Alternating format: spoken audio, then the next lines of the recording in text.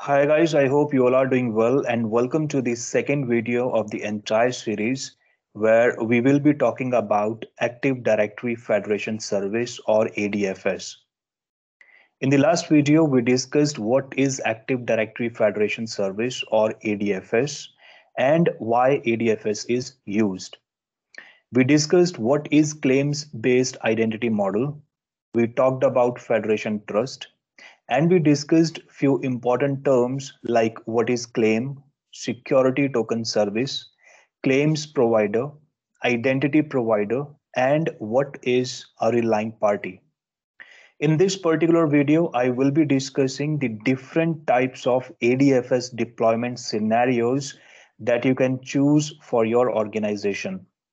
I will be discussing standalone ADFS deployment, ADFS deployment using Windows internal database, and ADFS deployment using SQL Server. And then I will be talking about SSL certificate that is required for ADFS installation. Standalone Federation Server is a type of deployment where you install only one ADFS server in your environment. Standalone Federation Server was available in Windows Server 2008, 2008 R2, and in Windows Server 2012. This concept was discontinued in Windows Server 2012 R2. When we talk about standalone Federation Server, there is only one ADFS server within your environment.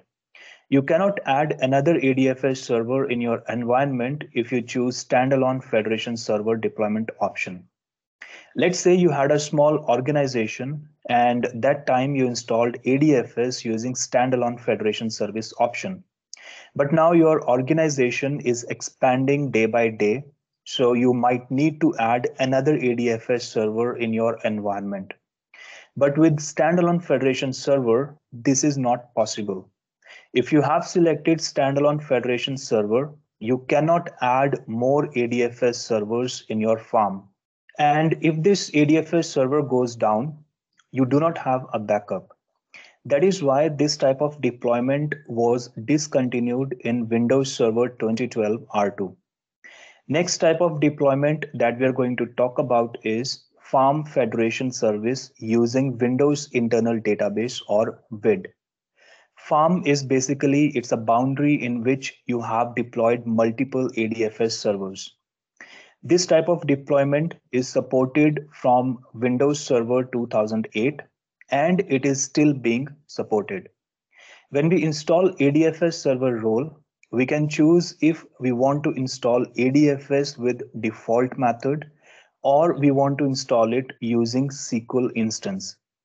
If we select default method, in that case, Windows Internal Database or WID gets installed with ADFS server. This database is called ADFS Configuration Database. ADFS use this database to store the configuration related data. For example, if you create a relying party trust or you make any changes within the ADFS server, all these changes or all this configuration will be stored within this database. Now, the first ADFS server that you install within your farm is called primary ADFS server. And the database that is installed for the primary ADFS server holds the read and write copy of the database. If you add another ADFS server within your farm, that ADFS server will be named as secondary ADFS server. And this server will hold a read-only copy of the database. In this type of deployment, if you have to make any changes, you will have to log in to the primary ADFS server because only primary ADFS server holds a read and write copy of the database. So all the changes will be done only in primary ADFS server, and these changes will be replicated to all secondary ADFS server. The secondary ADFS servers connect to the primary ADFS server every 5 minutes. They replicate the copy of the ADFS configuration database every 5 minutes. Every 5 minutes, Secondary ADFS server will connect to the primary ADFS server, and they will query for the recent changes. Those are done within the primary ADFS server. In Farm Federation service with WID, if primary ADFS server goes down, you can promote the secondary ADFS server as primary. This type of deployment has some advantages and disadvantages. Farm Federation service with WID is easy to deploy. We can install multiple ADFS servers within the farm. We can deploy load balancing servers within the ADFS servers to equally distribute the traffic. And if one ADFS server goes down, we can make other server as primary. And this type of deployment is easy to expand. That means we can add more servers to our farm. But this type of deployment supports only 5 ADFS servers. We cannot install more than 5 ADFS servers within the farm if we have selected Farm Federation using Windows Internal Database or WID. The other disadvantage of this type of deployment is that we can create only 100 relying party trust within the ADFS server. If we create more than 100 relying party trust, it will not accept it. In Farm Federation service using WID, any changes that we need to do it on primary ADFS server. We cannot make any changes on the secondary ADFS server because these servers hold a read-only copy of the database. The third type of deployment for ADFS is Farm Federation service using SQL. This type of deployment is also supported in all versions of Windows Server. In this type of deployment, every ADFS server within the farm is called primary ADFS server. And every ADFS server uses the same database that holds read and write copy of ADFS database. That means if you want to make any changes within the ADFS configuration, you can log into any ADFS server within the farm and you can make the changes. And those changes will be replicated to all the ADFS servers. So in ADFS with SQL deployment, there is no concept of secondary ADFS server. All ADFS servers will act as primary ADFS servers. And if you want to make any changes within the ADFS configuration, you can log into any ADFS server and you can make those changes. If we talk about advantages of Farm Federation using SQL, this type of deployment supports multiple ADFS servers. Fault tolerance is possible. If one ADFS server goes down, other ADFS server within the farm will take over. This type of deployment is easily scalable and changes can be made on any ADFS server because all ADFS servers hold read and write copy of the database. But this type of deployment is more complex to maintain.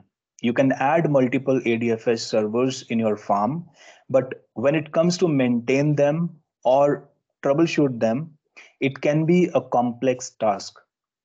Every ADFS server is dependent on a single SQL server.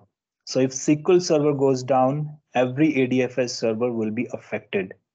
So based on your business requirement, you can decide if you want to install ADFS using Windows Internal Database, which is default installation, or you want to install it using SQL Server.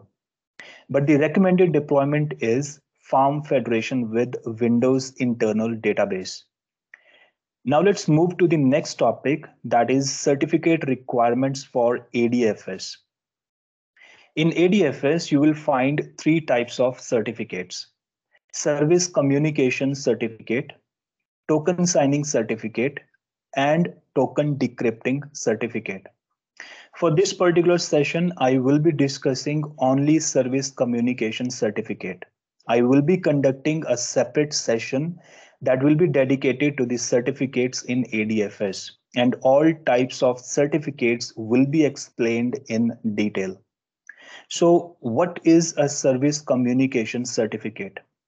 Service Communication Certificate is used for the secure communication between ADFS server and the application. It creates an SSL connection between the ADFS and the application. Service Communication Certificate should be a third-party certificate.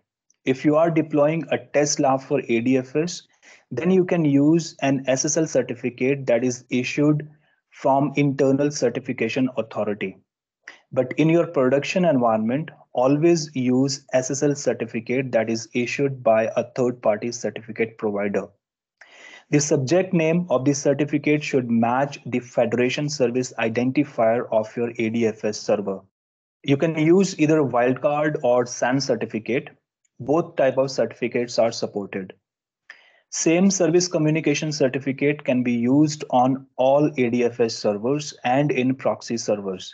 So if you are planning to deploy multiple ADFS servers or you want to use ADFS proxy server, you can use same certificate on all the servers. The next video will be a complete practical session where I will be showing you how to create an SSL certificate from internal certification authority. Then I will be showing you how to install ADFS on a domain joined machine. And then I will show you how to add Office 365 as a relying party with ADFS server. And then we will see what will be the user experience when he will log into Office 365 portal when you have ADFS deployed in your environment. So if you have learned something new from this particular video, please write in comments and please subscribe to the channel. Thank you guys. Thank you for your time. Take care.